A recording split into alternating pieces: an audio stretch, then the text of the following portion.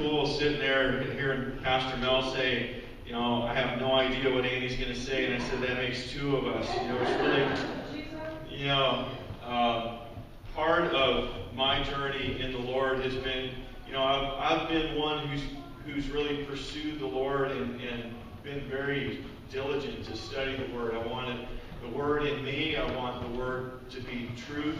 But there came this point in my life where the Lord shifted me out of preparing sermons and preparing messages to preparing myself and stepping out in faith and allowing the Lord to draw out of the well and trusting that He's going to lead me and lead us into all truth, and the truth that is necessary for these people right now in this room. And if I rely on my it's not that I don't prepare, believe me. But if I rely on my notes or my memory, then you end up getting the ministry of my mind rather than the ministry of the Spirit. And I'm not advocating that anyone else approach ministry that way. That was a very specific dealing with me. Last night before I went to bed, I don't know why I don't always pray this, but I just prayed. I said, Lord, you know, we're here. We're in prayer to shame. Lord, if you need to give me a dream to show me or anyone in our family, we have Noelle especially, she gets dreams regularly. But, you know, in the scriptures it says that the old men will dream dreams. Well, last night I got a dream. And it wasn't really that pretty, honestly.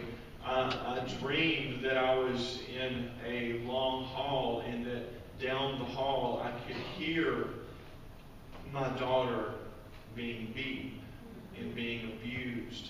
And I shot up out of, you know, it's one of those things where you're trying to wake yourself up in your own dream.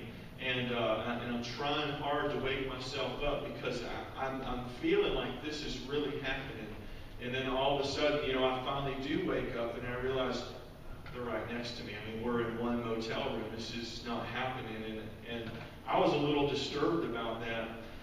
And as I've continued just to kind of pray and press into that, I really believe that it has something to do with what God is doing in this church and in this city here in Prairie du Chien, because you need to understand that this is a very hurting region of Wisconsin. There are a lot of people that are trapped in darkness, that are pinned down, that are being hurt, that are being abused, that are crying out, but they're crying out behind closed doors. And, you know, it's one thing to get touched by God, and I love the worship that you all have here. Don't get me wrong, it's beautiful, it's wonderful. It's nice to be able to come out of all that, come out of ourselves, and come out of the world, and just draw near to Jesus together, and to be able to use the songs to be able to do that. I love that.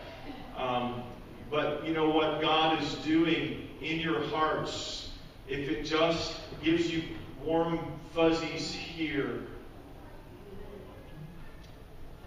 it's not enough. It's not enough for what God's got on His heart. He's always going to be trying to explode and get out in what is deposited here, that it empowers you, that it transforms you, that it moves you into a whole different mode of life. So when the world around you feels like everything except some Jesus culture worship music, when it feels like darkness, when it feels like chaos, when it feels like war, that in your inmost being, you've got a river flowing.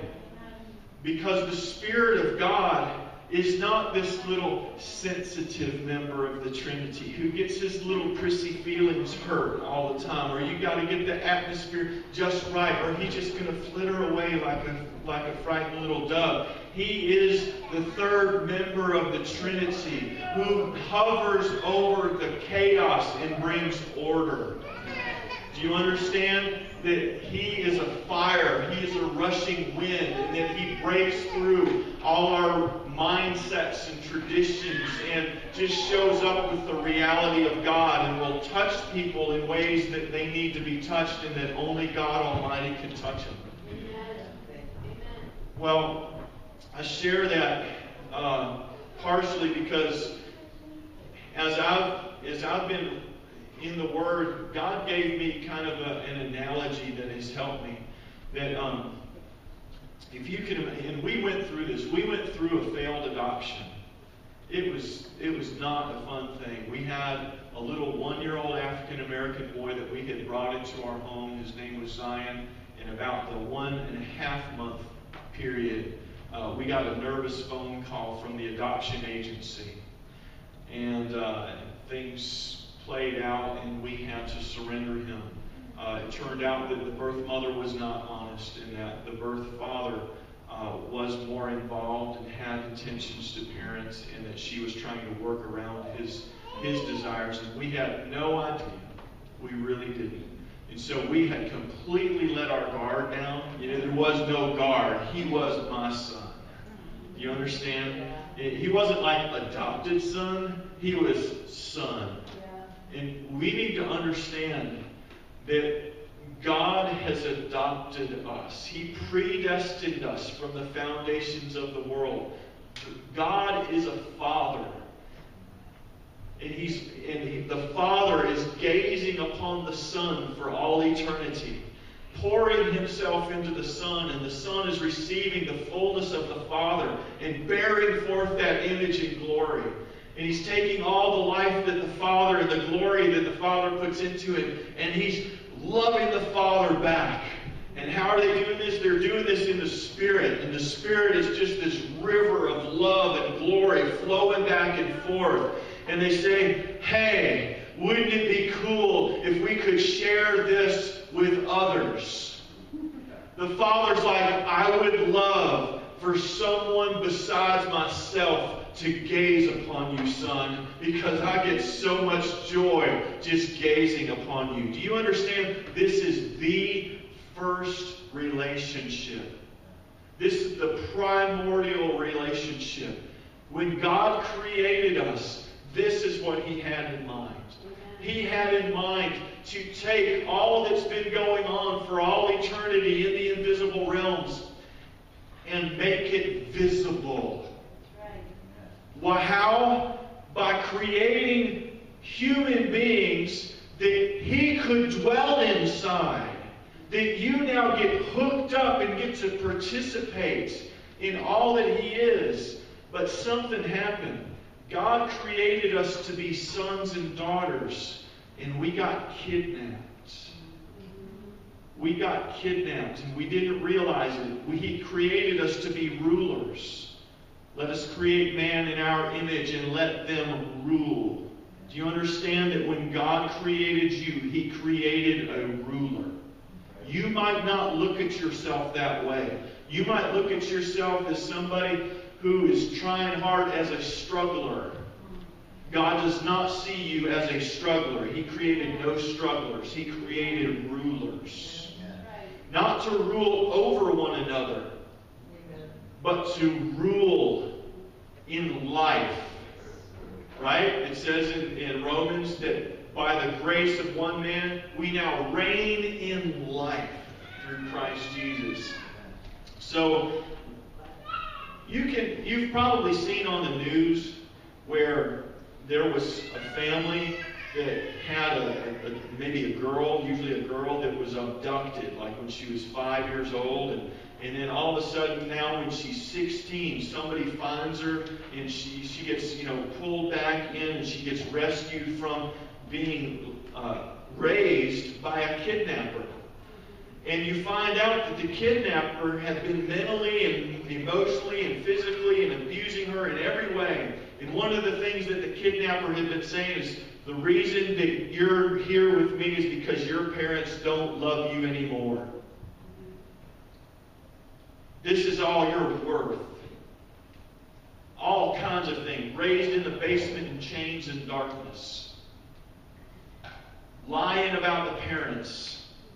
Sowing seeds of worthlessness and all kinds of stuff about who this child is.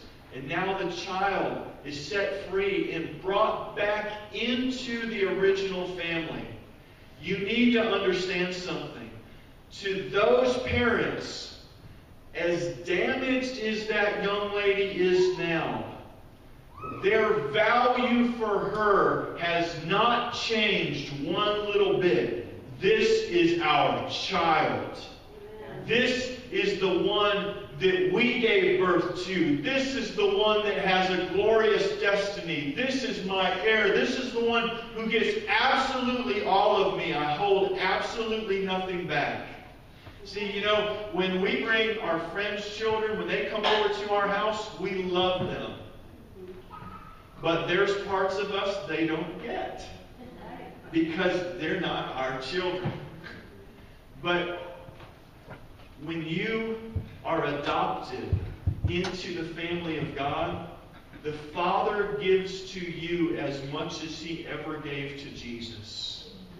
He gives all of Himself. He holds absolutely nothing back. You have been made a co-heir with the Lord Jesus Christ. Do you understand? He doesn't get His portion like this huge pile, and you get this little smidge off the side. That is not the way it works. You are a co-heir with the Lord Jesus Christ. In John chapter 17, Jesus talks about this. He's really talking about this. But this is one thing I just want to nail down. Do you understand that those parents who bring this rescued, kidnapped girl back into the house, they make a distinction. They choose not to treat her as the kidnapped, as she now believes herself to be. They choose not to treat her as she has come to believe that they feel about her. She's been told, your parents hate you. And sometimes she's going to react out of that. Do you understand? But the longer that she's in the house, the more that she can catch the vision that her parents have of her, the more her heart is set free to become who she truly is. And do you understand that that's what you and I are all going through? That is the renewing of the mind process. That we didn't realize that God was creating us to participate in Christ. Now, I'm going to share how this came about for me.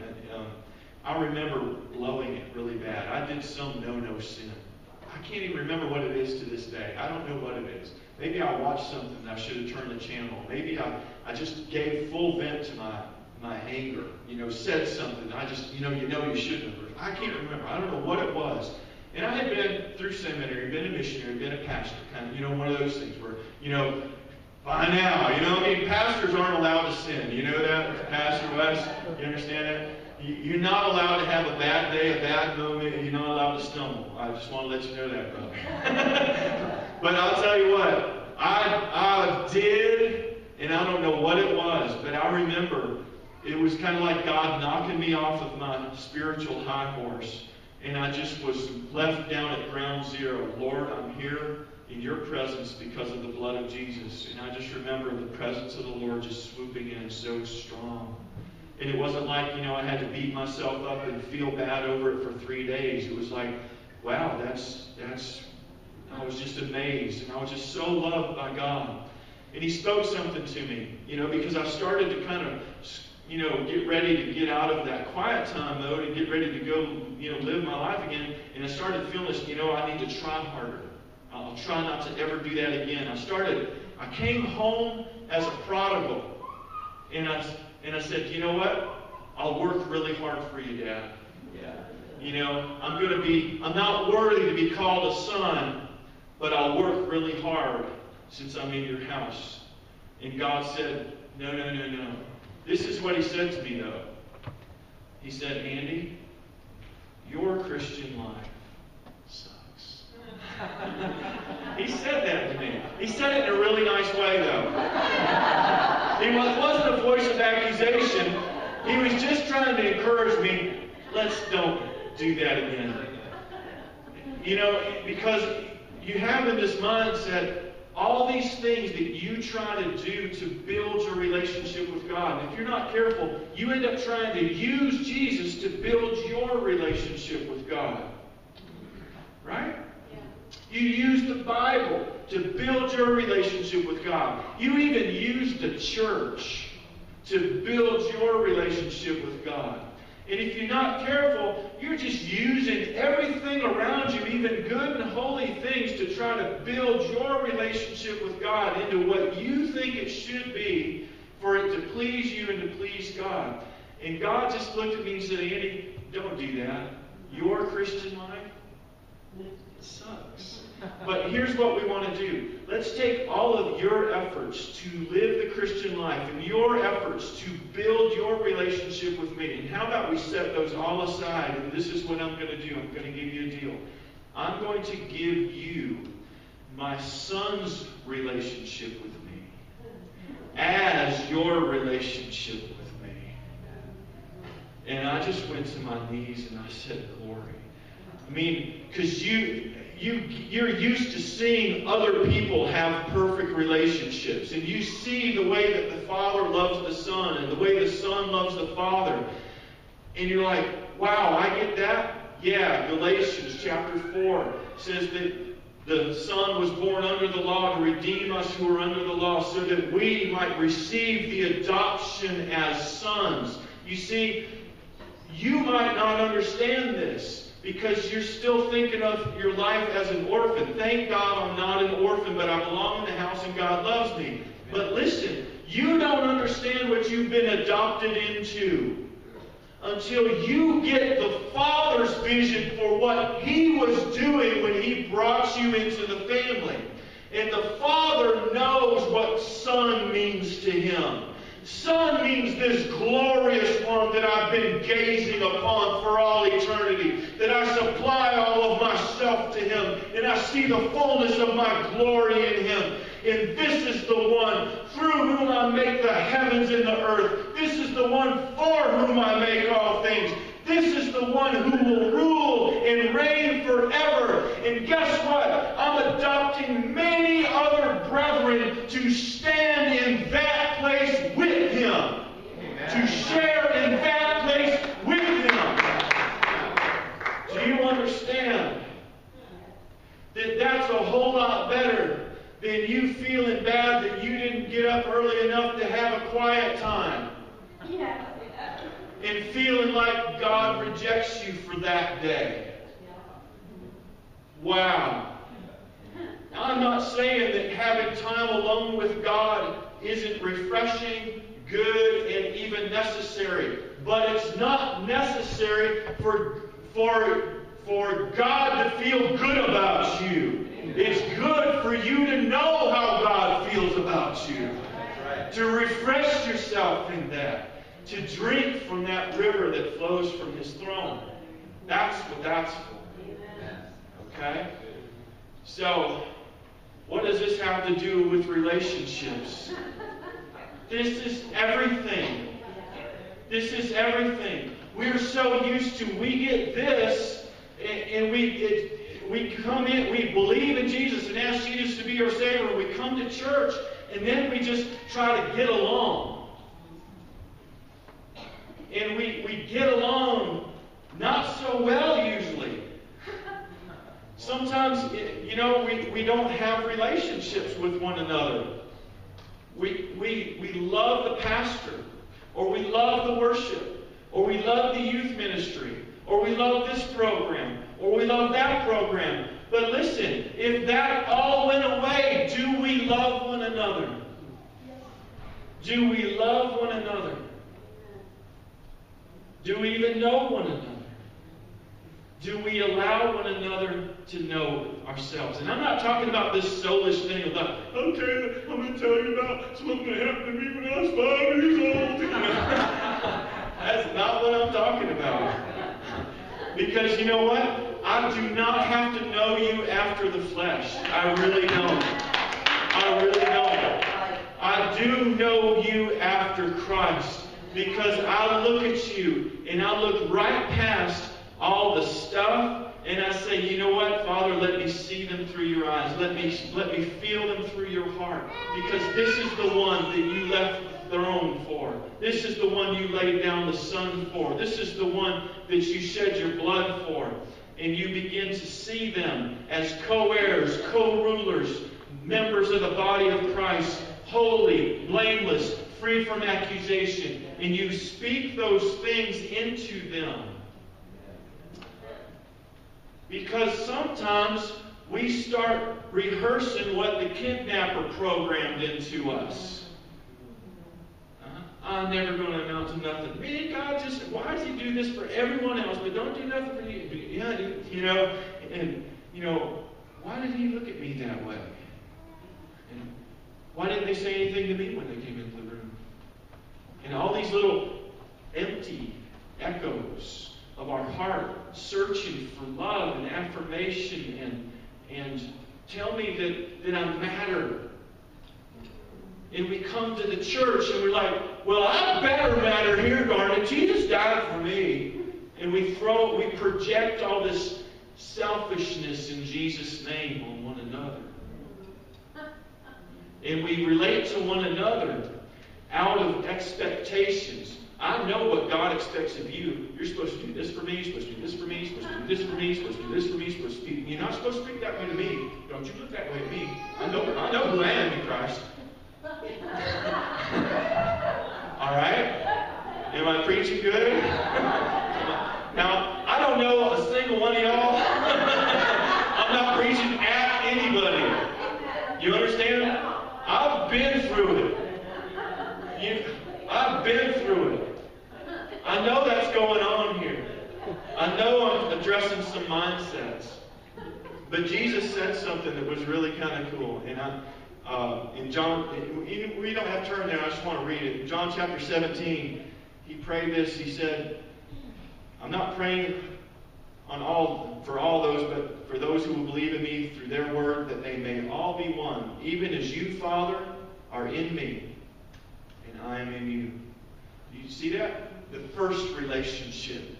Just what we had going on in the beginning. Just what I now came and lived on the earth. Do you understand that Jesus got to make it visible? What's been going on for all eternity. Why did He do that? Because He said, I want you to be with me. Because I'm going to send you out to preach this message. But the message is this. That God Almighty is one with us in the Spirit. Through me. This is eternal life. That they might know you, the only true God, and Jesus Christ whom you have sent. The way that we get hooked up to that is through Jesus. And how do we know the Father? We know Him as our life. He shares His life. We don't live us anymore. We live by the divine nature that we are partaking of through faith. He comes to live in and through us. It's awesome. It's incredible. But He says, listen, He says that they may also be in us, so that the world may believe that you sent me. Do you understand? You have a they in us. You have a they in us. So it's not enough for me to know who I am in Christ. I need to live out of who I am in Christ. And I need to know you and who you are in Christ. And I only speak spirit to spirit. I only relate spirit to spirit. You know what? Your flesh is dead. And I don't have to kill it. I might walk away from it. Do you understand? I don't have to fear it. I don't have to fix it. I really don't have to fix it. But what I can do is help you realize it's all fixed, honey. It's all fixed, sir. It's all fixed. That old, you don't have to fix it. Just recognize it. It's old. It's gone. And that spirit, who you really are in Christ, that fire that's had the leaves smoldering over the top of it, we kick the leaves off and threw a nice big hickory branch on there. Let it burn. Let it blaze. Let it blaze. And that's what we do. We speak these words of life to one another. That does not mean that we turn a blind eye towards sin or something like that. But you listen, Paul writes to the Corinthians, saints in Jesus Christ, right?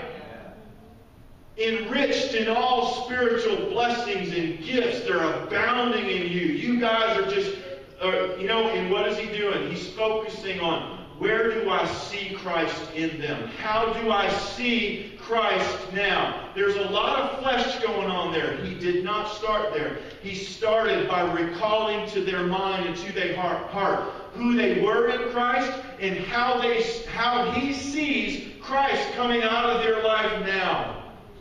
Right? And then he says, this is not you. This is not you. This is not you. Just like a parent who gets the kidnapped child home, they make that distinction. You know what? That ain't her.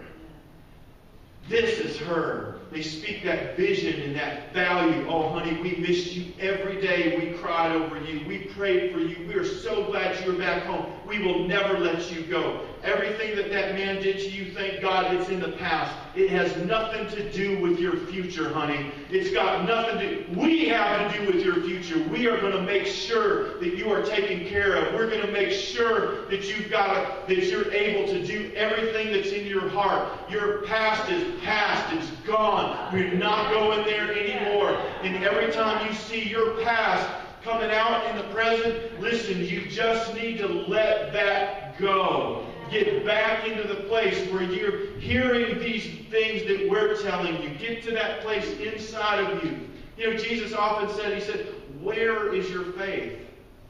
You know, it's in there somewhere. Go find it. He really did. So, I want to share a few principles about how I've seen this work just practically. Can I talk about supernatural relationships just for a little bit?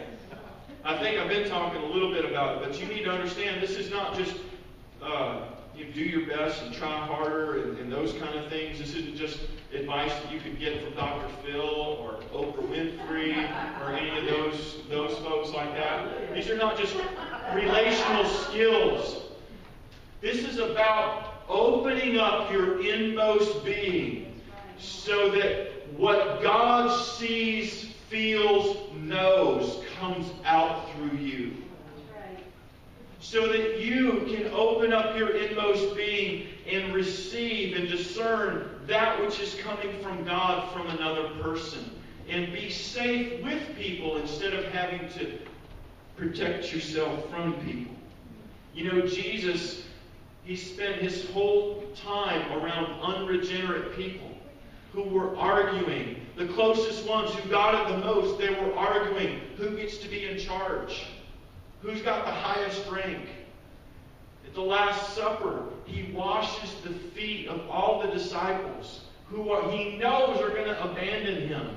That's right. And one of them, one foot was a heel that was lifted up against him to betray him. He washed that one too. And we all have a choice to make. Are we going to treat people as they treat us? Or are we going to get our inmost being filled and saturated with the grace of God and just let God loose on them? And let God love on people through us, and it's not about us anymore.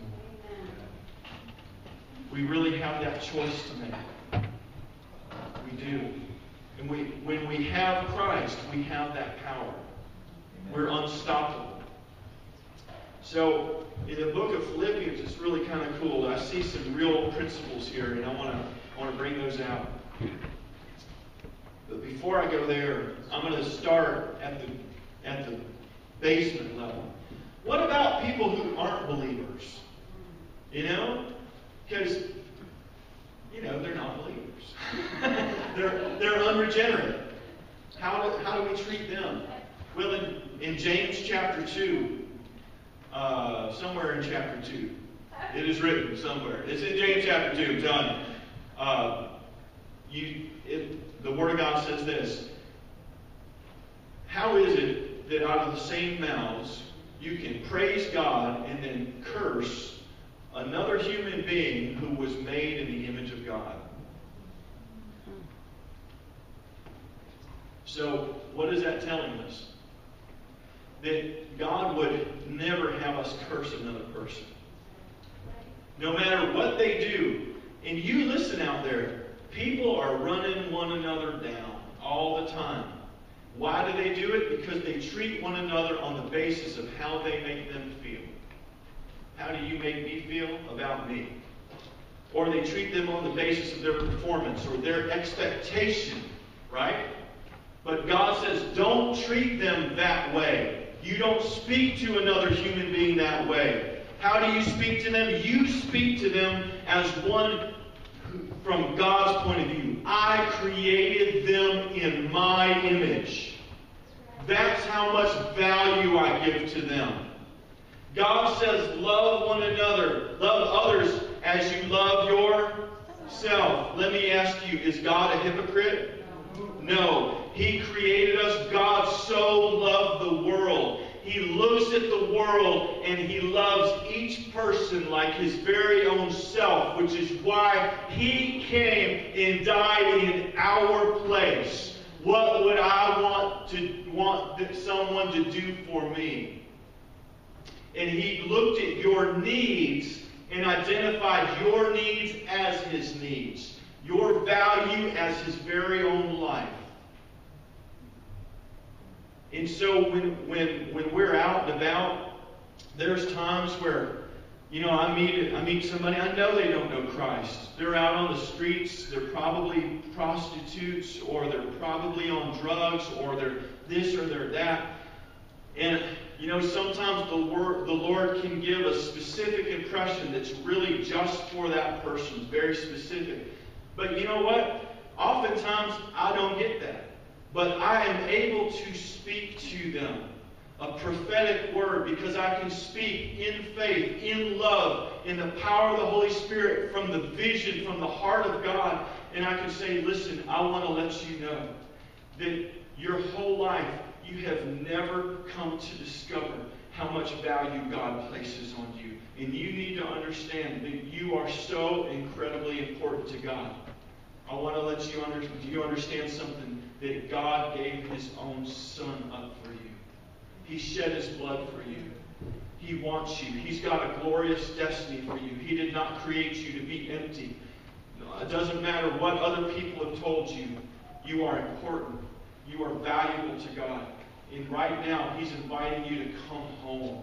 Scot-free. He's not holding your transgressions against you. He held them against Christ. Come on home. It doesn't have to be a full gospel presentation, but I'm telling you, when you speak to people and you cause them to see the value that God has on their life, and you speak to them that way, instead of treating your waitresses on basis of how quick they get the food out,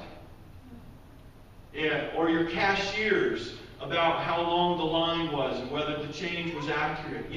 If they made the incorrect stuff, you can let them know, but you can do that without devaluing them as people. Do you understand? It's about how do you value them? How do you value one another? Do you speak? Your whole life should emanate the vision that God has for human beings. Does that make sense? Yeah. So it's awesome. It's awesome when that's going on. Well, how many of you guys know that you start coming together in church and people start talking about loving one another, and then all of a sudden, some people hear that as, gosh, I really need to try hard, and then other people start hearing that and they start saying, hey, that'll be good. I could belong in a place like that. I've been looking for people to love me my whole life. And then they just become like this big sponge, like, love me, love me, love me, I need this, it's like, sometimes you run into people, and I've found, this is one thing I've observed, real up close and personal. You can tell how people are relating to God by how they are relating to the church. Those people that are that way, needy, always problem-oriented, towards the church, when you listen to their prayer life, oh God, I need this, I need that, I need this. Not real close. So the whole supernatural and the job of Christian leaders in the church is helping people realize what they have been given, where life is. Life is not found here. Life flows from the eternals, from the Spirit. It's in Christ. And so all this need, you need to know that everything you need is in Christ and He supplied it to you fully. Now just drink. You need to learn how to drink. You need to learn how to eat. Get you out of your mouth and put Jesus Christ in your mouth. Put Him in your mouth. That's what He was saying. Eat me. I am true meat. What you got in your mouth? Stop putting your problems in your mouth. They taste horrible. Stop putting other people's faults in your mouth. That's even worse. Put Jesus Christ and His living in your mouth. His flesh is true flesh and true life. His blood is true life. Sometimes you just need to put all that Jesus is in your mouth and all that He's done in your mouth. And that sets you free. It fills you up. It washes you clean. And you need to learn how to do that for yourself. But you can do that for other people. And you hear them. Listen, you don't need to be impatient. Did you hear that sermon the other night? And don't be doing that. But when somebody comes to you, you can hear that. And you can help them move from hearing and thinking out of the mind of man, that leaning on our own understanding, that way that seems right to a man, and you can move them to listening to the Spirit and seeing who they are in Jesus Christ. How do you do that? Well, Philippians is an interesting book because Paul, he's heard that there's problems in the church. There's two leading ladies, and you don't see this until the end because Paul's pretty sneaky. He's just laying the groundwork the whole way through. But in Philippians chapter 4, you see, hey, help these two ladies, Eudokia and Sidinkady, or whatever her name is. I can't pronounce it. Pastor Mel, you have to help them out. I have no idea. They're fighting, and he says, help these two ladies work it out. But apparently this was causing trouble through the whole church. Have you ever had that where somebody's got an issue with one other person, but they're in such positions of influence that they start recruiting a team, and before you know it, the whole church, you're not treating another person as another person, you're treating them as an issue. You've got this, instead of Jesus being between you, you got this issue between you. And you've made that issue Lord of your relationship. And you're determining everyone's value, their value and your value, based on whether they bow down to your false god or not. That issue you've made an idol. Because you've made that more important than Jesus at that point. It doesn't mean you're not going to have differences that you have to work through. You just don't let the problems become issues that get between you. Hey, let's get on the same side. Here's the issue. We don't see eye to eye, but it's not between us. Let's see if there's grace to work that out. Sometimes there's not grace to work it out. You just say, you know what, let's just get past this and it'll work out as we walk. Because Jesus is Lord. I've had that with brothers and sisters that we said, you know what, I don't know if I see eye to eye on this particular issue, but who cares? I see eye to eye on Jesus and I love you, and we're going to move past this. You just keep walking. After a while, you get further enough down the road, it's like, what was that we were fussing about back there? It's just amazing how Jesus does that. So I want to show you something. Philippians chapter 2. If you've got problems, if you've got issues in relationships, I want to show you something. Because this is key to being a powerful witness in your community. It's key to being a powerful witness in your church. Philippians chapter 2, it says, therefore, if there is any encouragement in Christ, if there's any consolation of love, any fellowship in the Spirit, any affection and compassion, make my joy complete by being of the same mind, maintaining the same love, united in spirit, intent on one purpose. Look, do you know sometimes you get focused on a problem, and the problem solvers among us, we start focusing on it, not because we want to focus on a problem, it's because we want to fix it. But you know what? The more you focus on stuff, the more power and influence it has in your soul. And here these people have been having issues in the church this whole time. And Paul says, listen, if there's any encouragement in Christ, let's just start by saying, where is it? Look for the right stuff. You might have 90% problem. Okay, fine. If there's any encouragement in Christ, let's find that. If there's any fellowship in the Spirit, let's find that. Let's focus on what's going right. Let's focus on where we do see Jesus. Let's focus on where we are experiencing the love of God. You know, it's awesome. The encouragement that you have that might not be in your relationship. The encouragement's in Christ. There's no discouragement in Him. So if you're discouraged, I want to let you know that's not from Jesus. Get your eyes upon Jesus. And that will stir up some encouragement. You start rehearsing that. You know, consolation of love, that's awesome. You go through stuff. Everybody does. How would you like to go through it without the love of God? Wow. So sometimes we're all focused on why, oh, this hurts, this is tough, meh.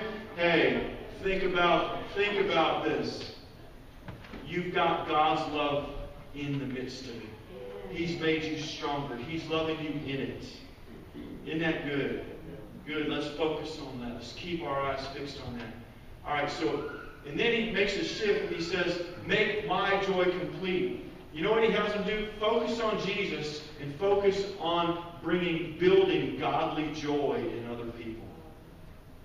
Get your eyes off of you and your feelings and your problems and this and that and the issues. Focus on the encouragement that you've got in Christ, where you are seeing the Spirit of God, where you can find the good thing, and focus on that, and then focus on building godly joy in other people. I care about your walk with God. I care about the joy of the Spirit in you. I don't want to do anything that's going to cause you to stumble. You know, gosh, Paul's sown so much into us. I mean, you start caring about how Jesus feels about the way that you're doing stuff, and relating to one another, and how your pastor feels, and how your wife feels, and how your husband feels. And it's not that you make their feelings Lord and that you become a people pleaser, but you care about their godly joy. Amen. Not their whims and issues and you better not go to Haiti because there's dangerous stuff over there, you know. Sorry about that. I mean, it's Jesus' idea that we take up our cross, I think, you know. You understand? We got to go for it, folks. Our lives are laid down. All right. So look, and then he says, do nothing from selfishness. We get that all the time, right? So stop being selfish. That's pretty supernatural. But then he says this, have this attitude in you which was also in Christ. So what did he do? He let go of all of his rights as God. He said, you know what? Here I am in Isaiah. Isaiah saw him high and lifted up. And the angels covered their eyes and covered their feet. And they, holy, holy, holy. That's what he was used to. That's what he had when he was existing in the form of God. He had all the rights and privileges as God. He set it all aside to become a little baby in a manger. Holy smokes. Unrecognized. Chased around the hillsides and all this kind of stuff. Rejected. I'm thinking the angels are kind of like, what is he doing? What is he doing? But do you understand that Jesus gave up his rights? What was rightfully his, because he was focused on the needs of other people, of bringing them into the revelation of God, of bringing us into the household of God. That's what it comes to. And you know what? He had to go all the way to the cross. And after the cross, then God exalted him. Boom! God put him out. Now listen, this is an illustration to the kind of relationships that's the way the river flows. It flows letting go of rights, humbling ourselves to do the will of God even when it's hard, to not consider ourselves so important, but to consider others more important than ourselves. Even when it hurts, but you know what? Even when it feels like death, then you put yourselves in the hands of God, and God raises you up, and He says, this is the name above every other name. Well, check this out. He says, so then, my beloved brethren, just as you've always obeyed as in my presence, now much more in my absence, work out your salvation in fear and trembling. So listen, He's not saying work for your salvation. He's saying work it out. This salvation, this life that saves has come into you. Now it runs down the same path. Do this. Let the salvation life work its way out through you, because God's at work in you now. He was at work in Christ when He let go of all of His rights, came down, died on the cross, humbled Himself. That's the way salvation life works. It sets you free from selfishness, sets you free from you, so you can be free to love other people in the power of God. That's what it does.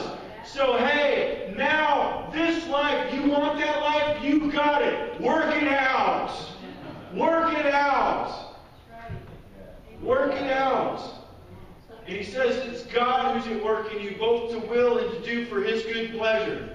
Now, here's where the cross comes in, right? Do everything without grumbling or disputing. Grumbling, that's what our emotions do when we hit the cross. Arguing, that's what our minds do. At first, we're like, man, that made me, I don't know why they treated me that way. I hate it when they speak that way to me. And then all of a sudden, you got that grumbling. It's in your emotions. And then all of a sudden, you know what? You start getting all these arguments. They ought to just, you start building up these arguments in your mind.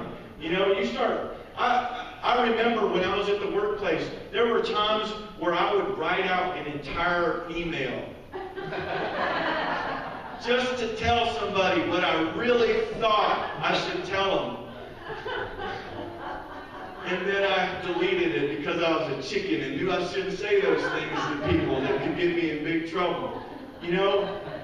But first, see, the email, that was the argument.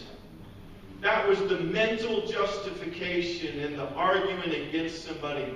But it came from grumbling. It usually hits grumbling first.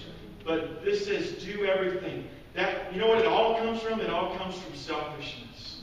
It all comes from the nails coming into our hands and feet. It all comes from the whips across our back. And caring so much about ourselves that we're willing to devalue someone for whom Christ died. Instead of surrender to the Spirit of God and say, listen, I will love you. I will love you. I will love you. It's hard. It hurts. You don't see it. It's hard. It hurts. But I'm telling you, God, and it's not this martyrdom simplex. I want to let you know, you're going to have to, there's a lot in the Scriptures about relationships. Okay, Pastor Mel's going into a whole series, so Pastor Mel, you can balance out anything that needs to be balanced, but I'm just going after this, okay? Because I know how hard it is to have a supernatural relationships. But you understand, this is supernatural. To see people of that much value, that much worth. Do all things without grumbling and disputing. Now listen, remember Jesus went to the cross, then God exalted Him and gave Him the name above every other name. Listen, you do all things without grumbling and disputing. You go to the cross. You do it. You do what's right. You do it in the power of the Spirit. You give people value. You give people your love. You give people your time. You give people your life. You do it without grumbling and disputing, so that you will prove yourselves blameless, innocent, children of God, above reproach in the midst of a crooked and perverse generation among whom you appear as lights in the world. Do you understand that this is shining forth the glory of God? This isn't going off into some monastery in a hill and singing Kumbaya. This is in the midst of a crooked and perverse generation. This is not because other people are treating you fair and square all the time. They're crooked. They're perverse. It doesn't mean you need to be a doormat. You ought not be a doormat. you ought not let yourself get in the way of the Spirit of God absolutely pouring forth in power in other people's lives. Okay? That is supernatural. That's supernatural. You got to understand, I have to listen to every word I'm saying. You're sitting there thinking, boy, I wonder what his life looks like. And I'm saying, you know what? My life is Jesus Christ. And when it's life, it looks a lot like Him. There's times where I'm like, wow, who just did that? Patience came out of me. In a really strong way. And it wasn't because I was afraid to say something. It's because I really wanted to give them, like I was giving them life. I was allowing them to say, you know what? I'm not going to respond in the same spirit that you just responded to me, because the spirit that I've got in me is so much stronger that I can turn away wrath. That's right, yeah. I can turn away your anger and your harsh words, because I've got the spirit of patience rising up in me, and I'm really loving you. You know, it's awesome when that happens. So,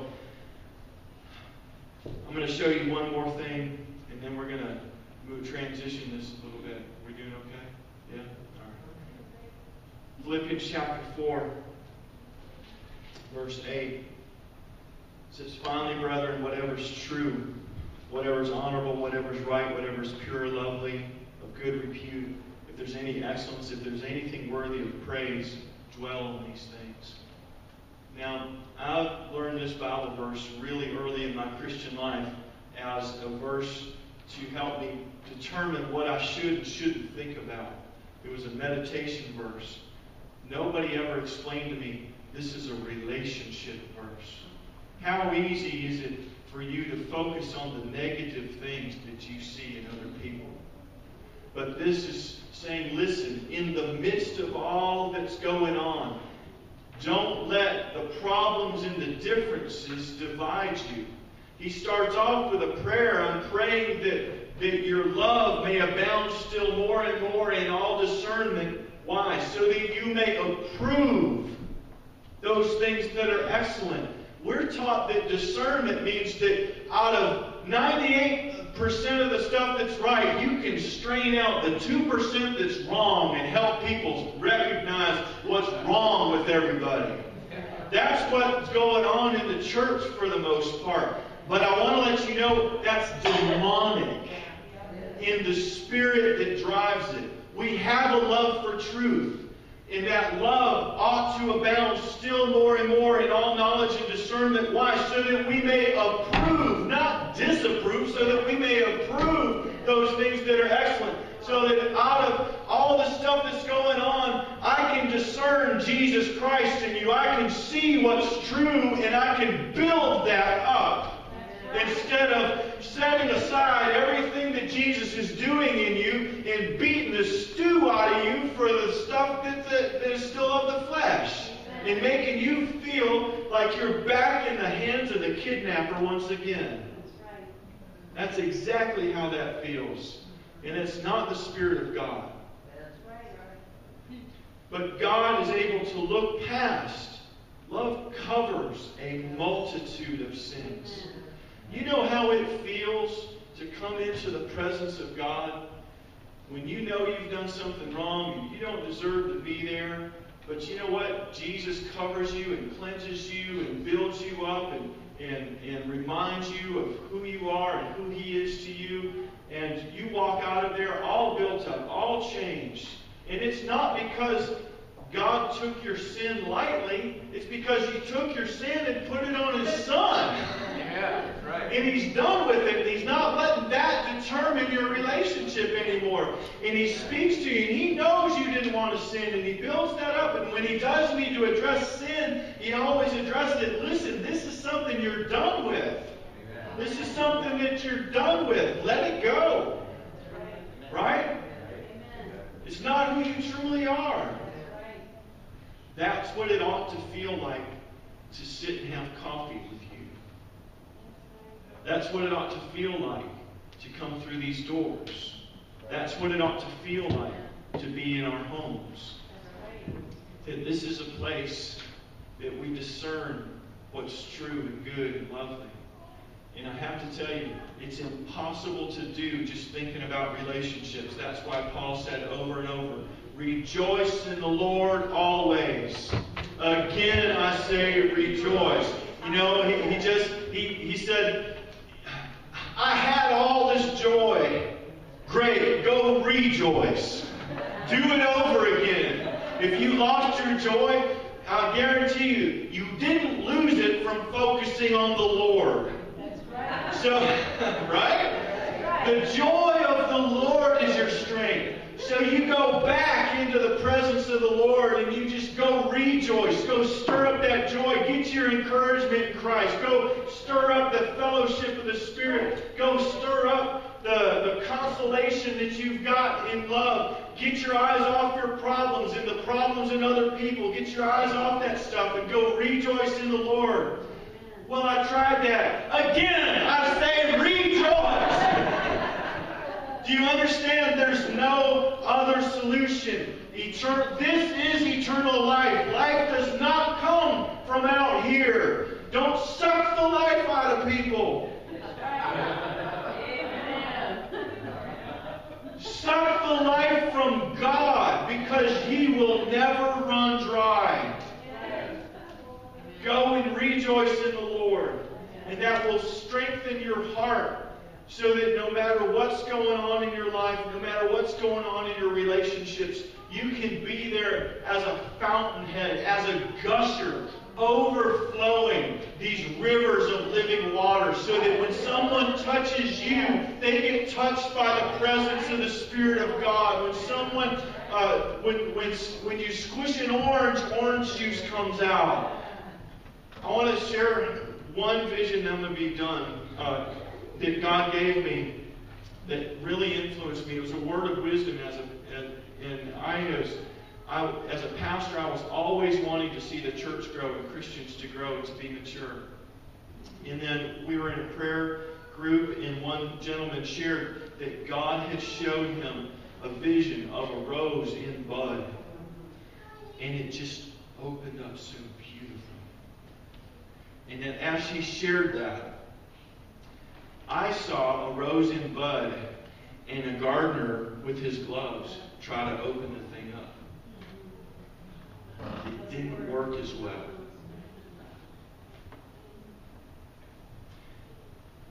You and I, when we're relating to one another, we often see, you know what?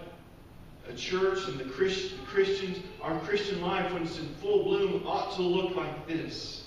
And we say, your life, it doesn't quite look like that. It looks like a rose in bud. So we make the mistake of going over, let me adjust you. Let me just pull these petals open. Let me do this. Instead of, let me pour water on you. Let me shine light on you. Because you've got everything inside you that you need to become glorious. Because Jesus Christ lives in you. And you know what? If there's some bugs that are getting after the roses, we don't treat the roses as the bugs. We kill the bugs, not the roses. Alright? So you get after the bugs, not the roses. And the God who Jesus did signs and wonders. He did miracles. He did healings. He did all of that because God is love. And all those things that He did, He still does. And they are signs pointing to a life that He's given us to live by 24/7. Whether we're healing the sick, casting out demons, or doing our job, or loving our kids, or having a discussion with our spouse, or whatever we're doing, that Jesus Christ is Lord, that He's able to do exceedingly abundantly above all that we can think or ask. So I want to let you know, I don't want anyone going out of here out of condemnation and evaluating yourself and saying, you know what, I've just screwed everything up. No. If Jesus lives in you, take this as a word of encouragement that this is the life that He's given to you. And you might have some relearning to do, but that's okay because that's good. Jesus has brought that awareness to you. But He makes a distinction. Don't you define the bugs as you. You're a rose. You're a rose. You're a rose. Jesus is not bugged by you. He's really not. And so listen, if you've got stuff going on in your bodies or got stuff going on in your hearts, I want to pray for a few things right now. We're going to pray for healing. I had a good, encouraging phone call this afternoon. You remember I told you this morning about the young man who was backed over by a tractor twice. We went and laid hands on him yesterday morning, and they were worried if he was ever going to walk again. He had 5 major fractures in his pelvis region. He pulled his feet up and sat up in the bed, stood up, took a couple steps. It was amazing. It was awesome. So I was like, and I got a call this afternoon, and Robin and Steve Oden, who are the pastors over there in Waukon, they gave me a call. She said, you know what, our neighbor came out, the one who connected us with that young man, and they said, so do you have any update on Spencer? And they said, yeah, you know what, later that afternoon, he got up out of bed and went four-wheeling for 3 hours.